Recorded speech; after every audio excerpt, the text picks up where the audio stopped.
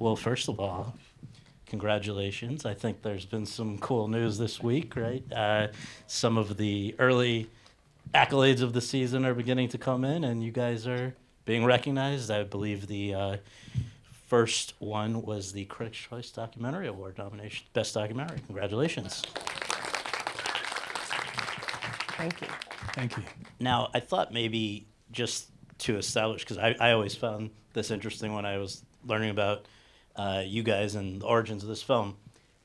How much background just amongst the two of you is there in deep water diving? How did you come to this topic? There's precisely zero background in my life. I'm a failed snorkeler. I'm actually a pretty decent snorkeler, but that's about it. Yeah. And can we talk about, just in terms of, you know, for both of you, your past work, is there anything that would have suggested to you guys or to anyone else that this is, you know, something that you would have been heading towards, or just tell us how it entered the picture for you? Well, I suppose I read about Stephen's accident in the Irish press, and it was I have an interest in the sea, and it was one of those times where you kind of pull at a thread and you start chatting to people, and then all of this started to reveal itself, and we had worked domestically in Ireland before, but we knew it had the potential for a far greater audience, and John seemed to be like the person that both myself and Jamie, who's our Irish producer, really looked up to and had done for years, and John just felt like the right person to bring it to, and I believe you were. Mm-hmm. Yeah. And from my perspective, you know, Scott, the truth is, was it sort of destined? I don't know, but you know, what I'm always looking for is great stories. And when Laura and Jamie came through the door, it was clearly a great story. And so you know, that is what I initially and my team initially connected with, and that's, you know, and just also the sense that Jamie and Anne and Laura were incredibly open and collaborative and wanting, you know, the kind of guidance that we could give, because we have the sort of, you know, the years experience behind us. So that's what made me want to do it. And curiously, you know, I just made in the couple of years before, I'd made a film called The Rescue, which was also lots of underwater stuff. Mm-hmm. And having never been anywhere near water with subjects of my films, sort of back to back, we did two films that had that sort of recurring theme. In terms of this particular, you know, form of sport, has there been documentary footage, films beyond the filming of the actual contest? But has anybody ever really done a deep dive like this into the sport? There's been. In terms of documentaries, there's a film, I can't remember what it's called, it's about Audrey Mester, who was a no limits freediver, but it was very much about her specific case, and I can't remember what year it was, but it feels like things have changed an awful lot since then, and there hadn't been maybe something that had a film that had the opportunity to kind of like build this world in the way that we did. That I knew of anyway. And I knew nothing about the world, nothing at all. But then, having said that, just the words free diving, for me as a sort of filmmaker and a storyteller, you just immediately think, okay, that sounds dramatic, that's for sure. And so you know, that was exciting from the get-go. By the way, the minute I finished asking that question, I'm mortified. I said, has anyone done a deep dive? There was not intentional. So for this to work, you guys were going to need, I imagine, some major access to archival footage, and then the participation of some key individuals. Was there ever any doubt that those ingredients were available to you, or was it a challenge to get people to talk to you who you wanted to? It was never guaranteed that we'd have all the ingredients. It was fairly clear what we needed from quite early on, and there was a kind of a checklist of things that had to kind of come together, and it really wasn't until we got the last thing that we knew we were going to get the last thing, you know, and that's kind of the way it always is. It's a process, and you just have to hold tight, and you've no idea, but you have to just hope that it will work out, yeah. And it's a strange thing, actually, because as Laura's answering that question and thinking about that question, for no rational reason, I've often been in this place, and because many of our films are very archive-driven, and you don't know at the beginning that you're going to find it, but I've always just had this sense, we're going to find it. And we've yet to make a film where we suddenly think, God, we really don't have the archive we need to make this film. And we truly didn't know. There was a vast amount out there that we really needed to tell the story, but I just had this instinctive feeling that we were going to find it, and sure enough, we did. Now, in terms of presenting what you had, this idea of showing the kind of dual tracks, was that clear to you from the beginning this was the way to do it, or was that sort of found in the editing room, essentially?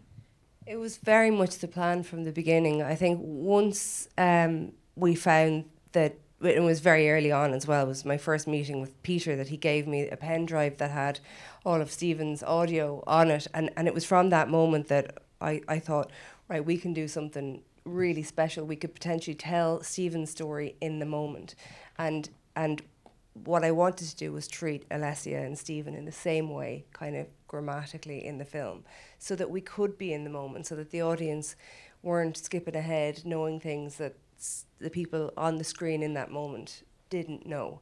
And for me, I felt like that was a kind of unique opportunity to approach the story like this, with this piece of, material from Stephen that we'd never be able to, if it didn't exist, it didn't exist. So it was a real opportunity to, as well, to hear Stephen tell his own story. Totally. And then in terms of I think you found a very artful way to fill in the few blanks that were always going to be inherently there in this story. Similarly with the rescue, there are certain things that more blanks. Yeah, you can't do it. So how do you fill that in? Can you share just logistically how those things were kind of captured and then integrated? Yeah. So really, the gaps were few and far between. We couldn't believe it. Like, we'd hear these incredible stories, and we'd say, like, God, does it exist? Did somebody delete the hard drive? Because that happens as well. It could be filmed, and somebody says, oh, I needed a bit of space, so I deleted that. And you're like, Christ. And that did happen a couple of times. But more often than not, it really didn't, and it was there. And sometimes there'd be a moment within a scene where I think, God, they just didn't get that piece, which is kind of integral, especially when Stephen is saving Alexei Molchanov in his 128-meter record attempt, and there is never a shot. People didn't really film the safety divers. It was all about the diver, and so there wasn't a shot of Stephen waiting, and that was just such an important piece to punctuate and to see and to feel that time pass as he's there waiting, seeing nothing, and so we wanted to film that, and to get the depth, we weren't allowed to see the top, the surface of the water, but we also didn't want to see the bottom of the water, but we wanted this big wide shot. So it was about finding the right depth in this Caribbean Sea in Mexico.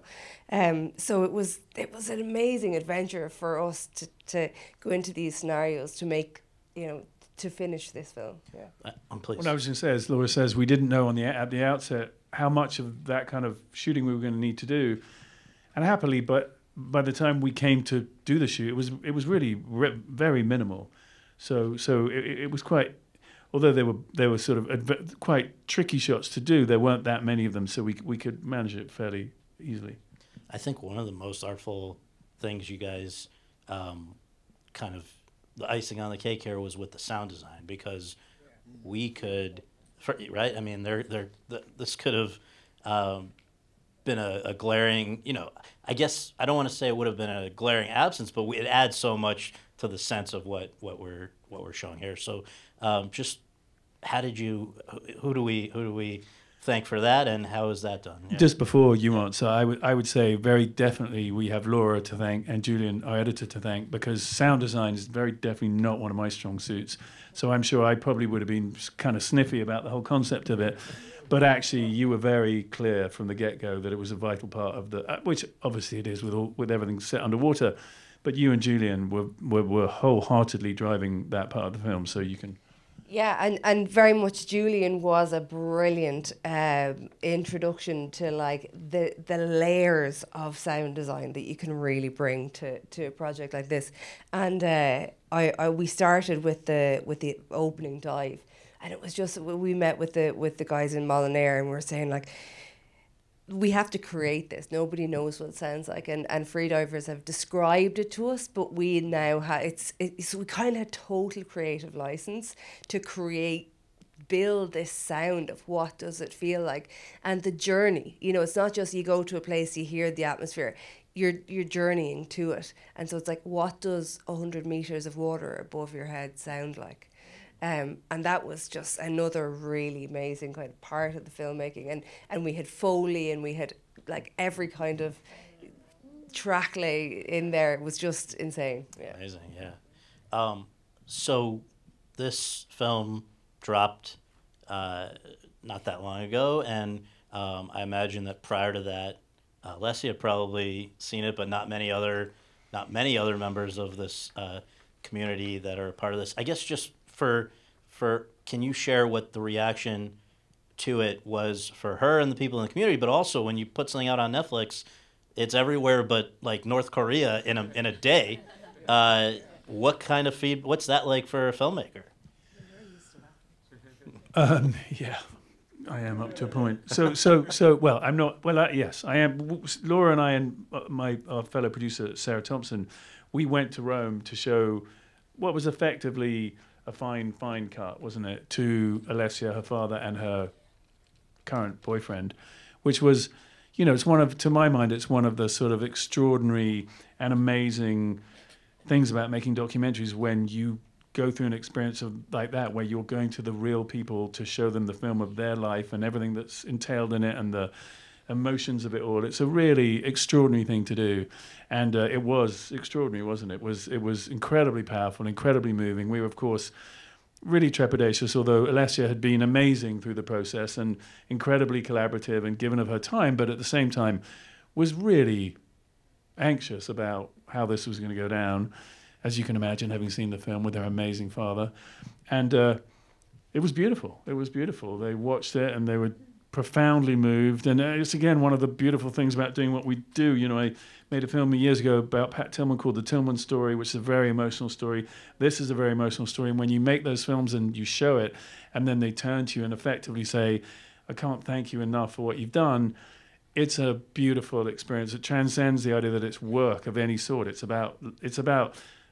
a life experience that profoundly changes the way I live my life, which is such a blessing to get from one's work. So certainly that experience of showing it to Alessia and her dad was amazing. And then you're right, when it went on the service, we knew that all sorts of people can, I mean, obviously we'd showed it to the key people, Stephen's father, who again was totally knocked out and thankful to us, which is again a really beautiful thing.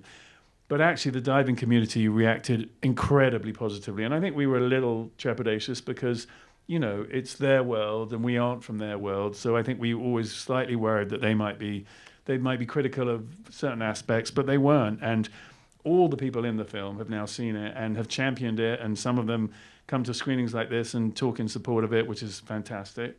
And I mean, yeah, I have been through this experience many times. I wonder for you how that whole experience has felt.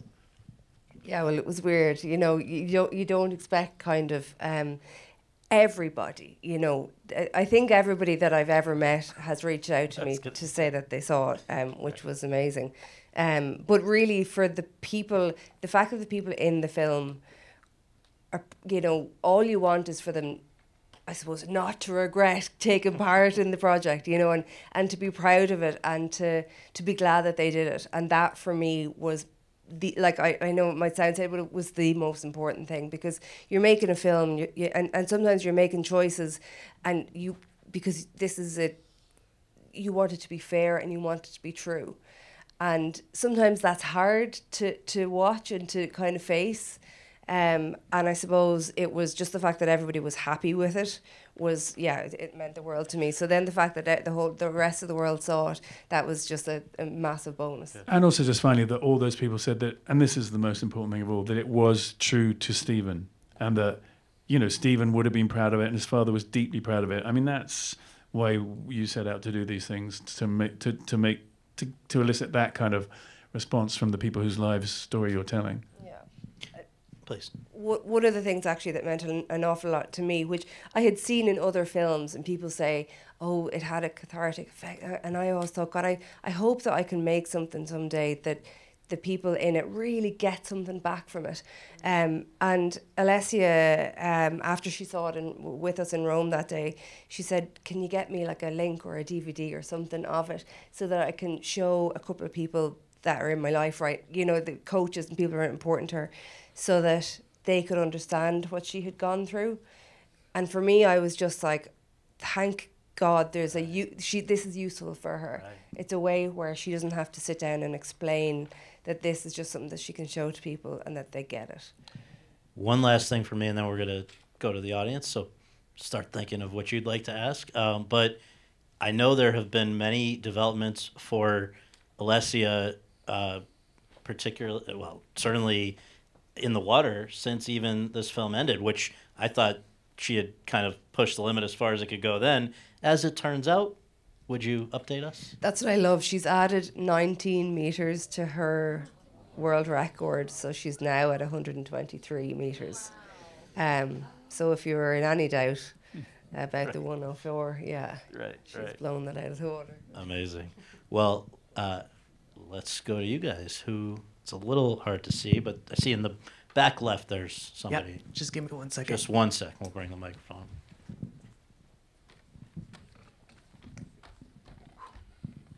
Thank you for a very moving, touching documentary.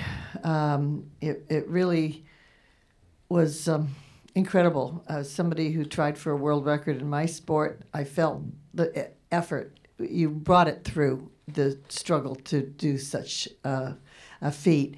A couple of questions. How big is this free diving community?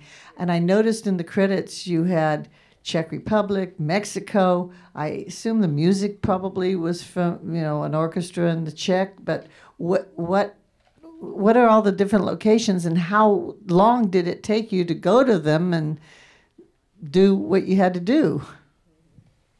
So all the music was recorded in the UK. Nanita Desai recorded it there. The Czech Republic we filmed with Christina in Czech Republic, and we filmed in Mexico. A lot of our recon we did in the sea there, or in the cenote. That last shot that you see at the end where Alessia is swimming up, that's in the middle of the jungle in Mexico. And we filmed in the Bahamas, at Vertical Blue, in Egypt. So we did that. It was incredible that our team was able to make it happen. 2021 and 2022, mainly 2021. So there was a lot of passenger locator forms and things like that, and COVID tests that we had to do. But it worked out. Yeah, so we basically just went wherever our contributors were, and where they were grouped, so that we could capture as many of them in one go as possible.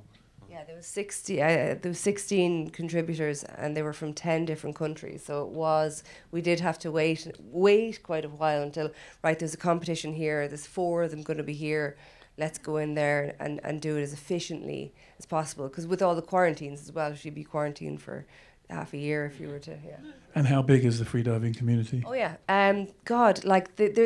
there's about 20 or 30 massive competitions all around the world. It's a growing sport. It's really hard to put a number on. There's only a really small amount of people at the very, very top who are kind of able to make a living from it. And an awful lot of people would compete, but they'd also teach. And that would be the majority of them. And then you have the very few really elite, like Alessia and Will, at the very top. And then you've got recreational freedivers. And that's there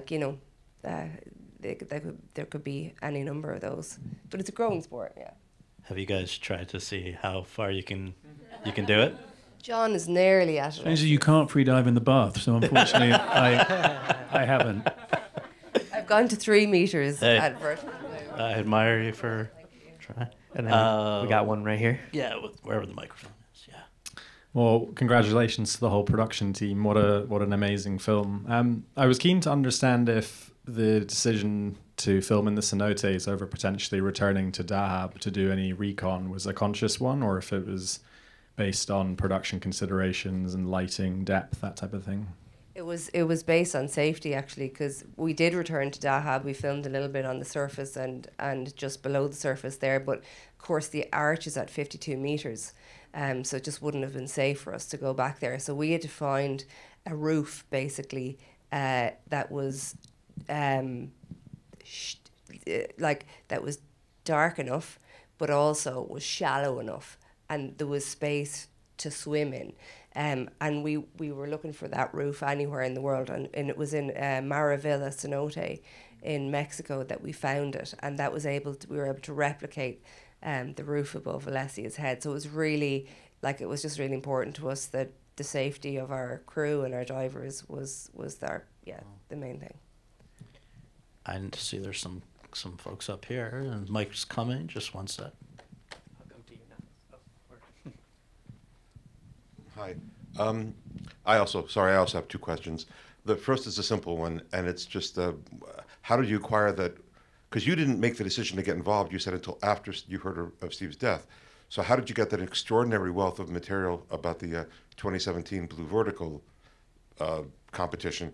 And my other question is, presumably in those competitions, there's that camera that's mounted under the bottom platform where they grab the piece of canvas. So presumably you had footage of Alessia grabbing hers. Since the documentary, did you have any qualms about, I don't want to say artificially, but creating that very tense scene by not showing the footage of her grabbing the thing? So that footage isn't beamed anywhere. So it's been recorded down there, but nobody can see it. So the people on the surface didn't know that she had been down there and that she'd taken the tag. Does that make sense? Yeah. Yes, so but in every other dive, you show it. We show it, yeah. So you decided not to. Yeah, and that was in order to tell the story of the people on the surface who didn't know it. Yeah. What was the other? Of the extraordinary amount of footage in 2017. Oh, sure, yeah. So there was, at all of the competitions, there's always a documentary crew who would be brought along to document it. They also have their own cameras as well. So there was a documentary crew there who were following Alessia and also happened to do an interview with Stephen as well, and happened to capture it. But the whole film really is made up of we've over 100 providers of different filmmakers from all over the world over the course of about 20 years that decided to film specific events. Incredible. And we have one more, just last one. Last question, yeah. So I was reading film reviews before I came here, and I saw a lot of people compare this film to Free Solo, which is about a rock climber. And I haven't seen the film myself, but I know the ending, that nobody died, I think, from that film. How do you feel about the comparison? And also, there was another film that came out this year called The Mission, and it was not about another extreme sport, but it was a guy pursuing his religious belief and died on that mission. So my question is, how do you feel about these comparisons, and what are the films that you maybe used during the process as inspiration or reference when making this film? People compare things. That's, their own business. Who doesn't want to be compared to a film that won the Academy Award? Yeah, that's true. Yeah. So it's a beautiful, brilliant film, and more people mention it in the same breath, the happier I am. Yeah. It's an amazing film, and it at the time when I watched it, I think it was 2018, that it won the Oscar, so probably 2017. Yeah, an amazing film. And I suppose pushing the boundary, and also climbing without the ropes, free diving without there's a kind of simplicity to the two things that is quite beautiful. And what was the other question? About Inspiration, reference, other films. Okay. Are there other docs that inspired you to make this? There's another film about climbing, actually, that I really enjoyed. It had a lot of archive in it. It's on Netflix. It's got the Free Solo guy in it. really? No, 13 The other 14 one? peaks. No, the other one. The Alchemist. No. I'll tell you later. Well, thank you guys so much for this, and Thank you. congratulations. Thanks, Scott. Thanks, everyone.